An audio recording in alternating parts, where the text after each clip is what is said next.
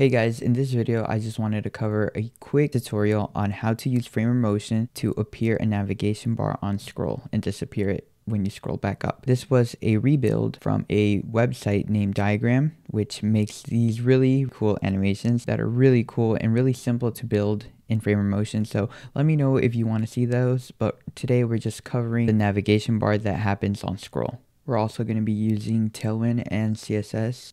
So to start, you're going to want to go to the link in the description and go to the clean UI template if you want to follow along. If not, I'll have the final code in the main branch. You want to come here and git clone, go to your VS Code or whatever, and here I'm just going to clone my repository, paste in, just select where you want to create it. So for this example, I'm just going to name my folder Galaxy YouTube.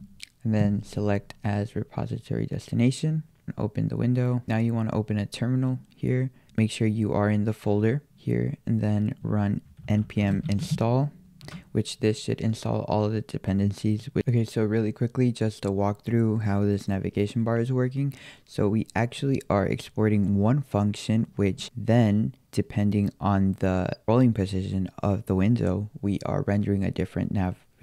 For example, when we're on the hero component, we just have the regular navigation bar. We have nav bar fixed, which is this. You can go ahead and take a look at the code if you want on your own time and maybe learn from how I designed it if you like.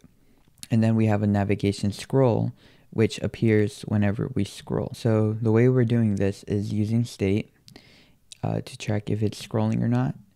We have a use effect and we add an event listener, the scroll, and then we call the function handle scroll. Here we check if the window scroll y is greater than the window inner height, which basically is just the inner height of the hero component. Then it's true, else it's false, and that's our state managing our different navigation bars. So we take a look here, we see this navigation bar appear and disappear. Right now it has no animations and it's also off-centered, and I'll tell you why in a second. So using framer motion, we're going to import here. So we want the motion component from framer motion. So we're going to be animating nav bar scroll. So to do this, all we have to do is give this navigation bar a motion tag. And here I have already provided you guys the variants, and I'll walk through what these mean. So first, we're just going to define variants. These are going to be equal to our nav animation. We're going to set in an initial state, and this is going to be just called initial. If you haven't worked with framer motion, here we're defining what the initial state of our element that we're trying to animate is. And here in my object of animations, we've defined an initial property, an animate property, and an exit property. Here the initial state is going to be a y of 50 pixels up, which is going to be hidden, an x of 50%. This is what we're translating. Like I said, here the navigation bar appears to be skewed to the right, but actually this navigation bar is centered. We can take a look here, left 50%. However, the div is 50%, but it starts here and then it continues there. So if we want it to be in the center, we could always go here and we do negative translate. We do negative translate x 1/2. So as you can see, it's perfectly in the center.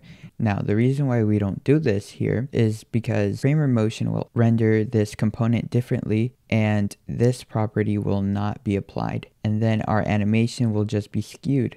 So for this reason, we have to specify it inside of framer motion. Here we just do x is negative 50% as well in the animate, so that doesn't change, but we have to specify it there. So if you run into an issue that your animations are not looking properly and you're translating them through either CSS or Tailwind, that's probably why. We're going to get rid of that. We're actually going to uncomment our variants.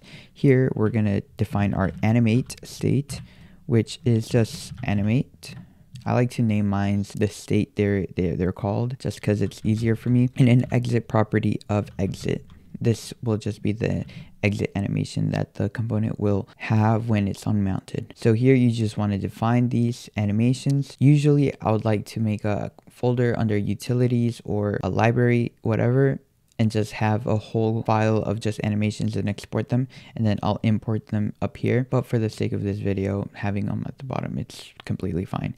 Okay, so now what we want to do here is we want to wrap our nav bars in animate present. This will allow animation to happen whenever the component is mounted and unmounted. Else, if we don't have this here, we won't see any animation because frame motion will not understand that it's being unmounted or mounted. For animate presence to work, you do have to specify a key, and this could be whatever. If you have multiple children, you can always do their index, but here we just have one, so we can have one. And if we save that, take a look at the animation now.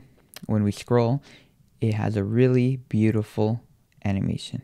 So that's all I wanted to cover in this video. I know it was super simple, but stay tuned for the next video where I'll show you how to animate these planets just like in this website, for example, how they load in and appear. Thanks for watching. As always, the code will be in the description if you want the finished code or the follow along code. I encourage you to take a look at the code. If you have trouble recreating the UI, it's a great practice to just look at other people's code and learn from there. So thanks for watching.